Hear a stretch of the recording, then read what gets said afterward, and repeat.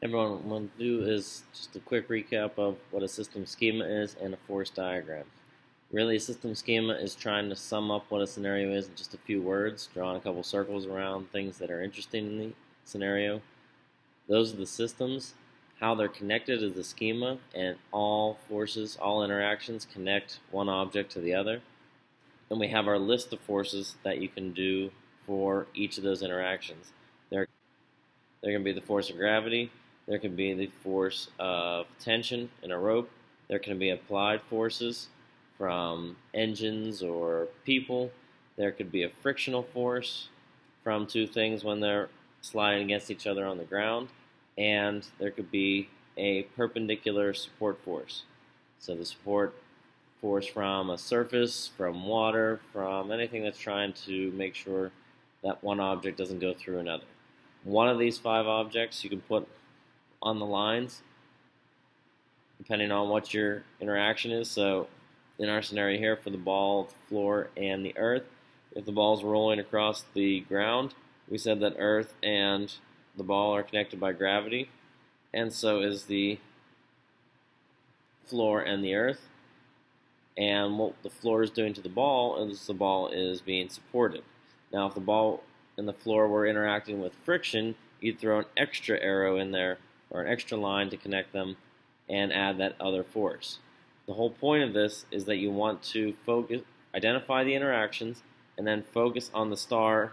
So in this case, if I was focusing on the ball, I see there are 2 things touching the ball, the support and the gravity, so that's when I draw a force diagram. So let's look at a few of those examples right now. So in this first example from one of your worksheets was a skydiver. Skydiver was descending at a nice steady pace. So we put diver as one of the things of interest. They are above the earth, so we'll put the earth in there as well. There was a parachute that was holding on to them. And if you want, we can put in the air, causing the parachute to be tight. Again, our focus is going to be on the diver itself. So the air looks like it's a little further removed from the diver itself, but let's cause interactions here. Let's see how everyone's connected. Earth always has its hands in on everything with the force of gravity, so you can connect everybody with a G. The air is causing a friction or a drag or some kind of resistance on the parachute, and the parachute then gets tight and causes tension in the rope to slow that person down. So here's my system schema. You can see the picture of the object over on the other side. What we want to do now is focus on the diver and see how many interactions are on him. And I see that there's only 2 interactions on him, so I'm going to replace the diver with a dot and then draw my force arrows. So I've got a down arrow from the force of gravity, and I'll make the up arrow from the tension blue. So I've got 2 forces here, one down, one up. You want to make sure you label them and call this force of gravity of earth acting on the diver, and this is the force of tension of the parachute acting on the diver. So we want to label what force it is and who is acting on whom. So in this case we got gravity and tension. Now what do we know about those forces? Well, we know this diver is moving down at nice steady speed. So he's no longer picking up speed. He's cruising towards the ground. And if that's the case, the velocity is constant and the acceleration is 0. So if that's the case, that means that these forces here must be balanced. When we have a constant velocity scenario, we need to balance our forces so the down force and the up force are equal. Even though he's moving downwards, the forces balance each other out. Let's try another scenario. Okay, so in this scenario, we have got the ball and we've got the earth. So someone had to throw the ball up in the air, but we're past that point. We're just to the point where the ball is heading up in the air and losing speed every single second. So right off the bat, I know that my velocity is changing with time, and there must be an acceleration against that motion. Well, why is that? Well, how does the ball interact with Earth? Through the force of gravity again. And again, the ball was who I'm focusing on. So I replace the ball with a dot. Say there's the ball. And I add in a force that is touching the ball. And the only force is the force of gravity in my schema. So I will add one arrow to my force diagram.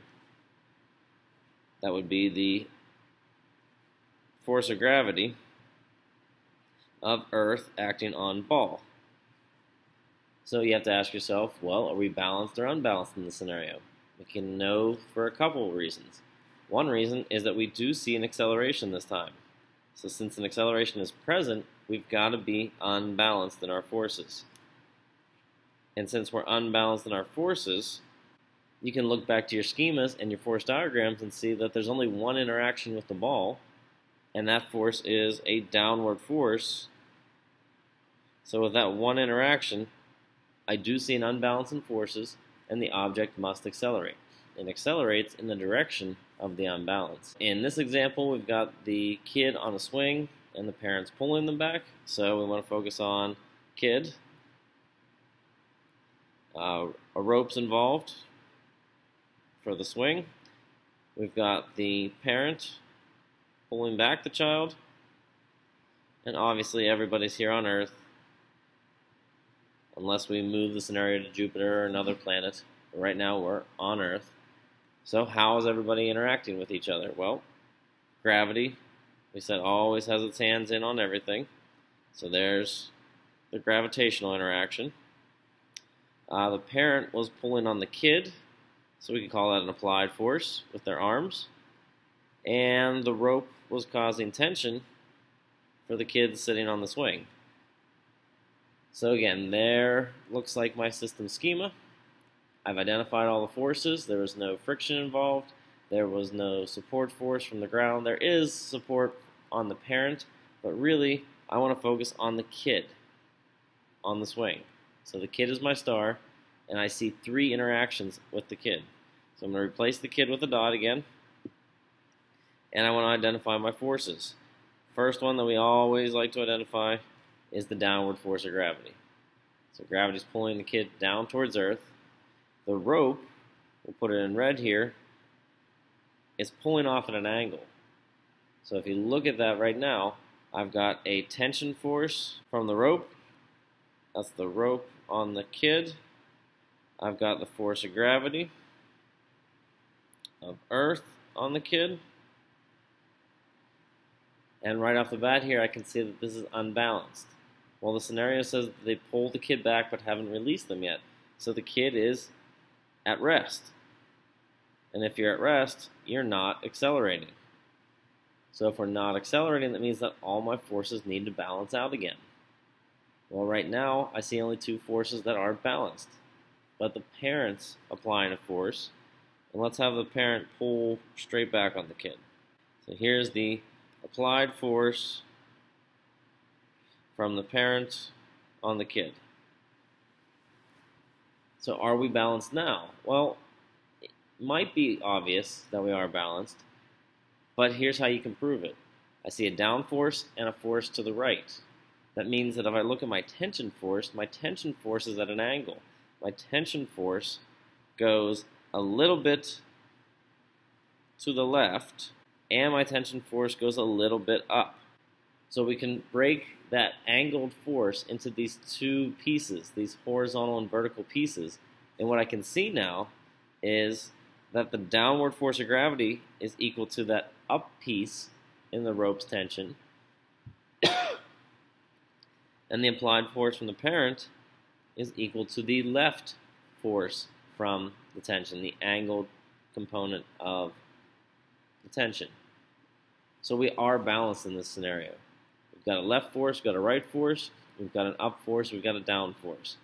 Once we've broken that angled force into those two pieces, we really don't even need that angled force anymore.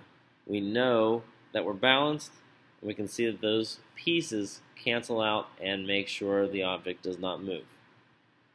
Let's try one more of these angled force examples. Okay, so we've got the skier, the earth, and the hill. Some people like to not put in the hill and just call it skier and earth because you're actually skiing on our planet. But sometimes if people like to separate and show the hill in there, I'm fine with that too. Schemas are all what you make them. So we obviously know this interaction. It's always the force of gravity. What's the hill doing? Well, you're not falling through the hill, so the hill must be supporting you. So we'll replace the skier again with a dot and label our forces. Always put our force of gravity straight down, and the support from the hill now points off like this. It's always perpendicular to the surface, and if you think the surface is flexing, so when the surface flexes, it's trying to push back because of that weight you're putting on it. And it's always going to push back perpendicular to its surface. So that's why we call support forces perpendicular forces.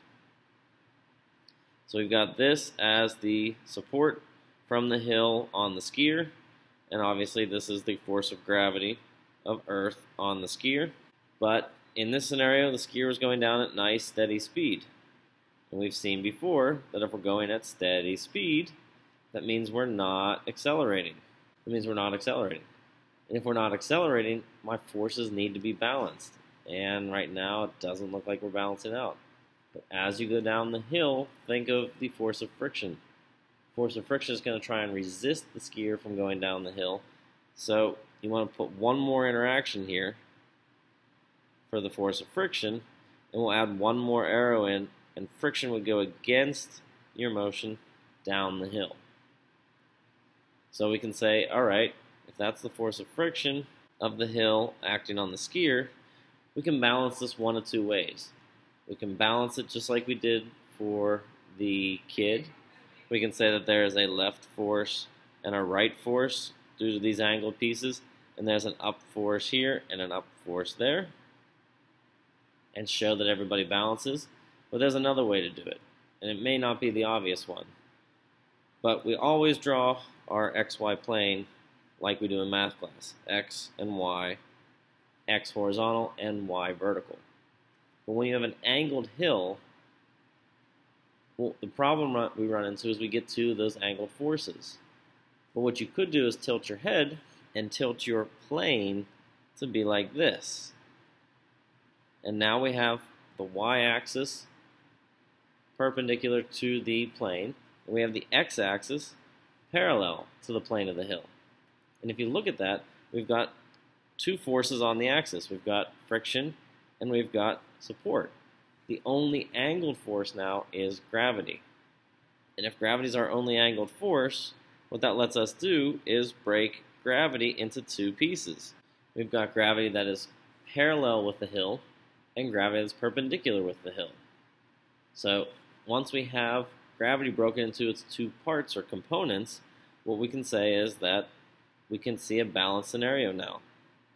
Gravity that is pointing down the hill is canceled out by friction, and gravity going into the hill is canceled out by support. And we're balanced once more. So think about it. If forces are balanced, the object moves at nice steady speed. But if they're not balanced, what if there was no friction from the hill? Well, that would eliminate this interaction between the hill and the skier, and that would eliminate this force. And if you look at my force diagram now, we are unbalanced. The support and the gravity into the hill cancel out, but there's still extra force pointing down the hill trying to make us accelerate. So look over all the scenarios we did from the 2 worksheets in class, and good luck.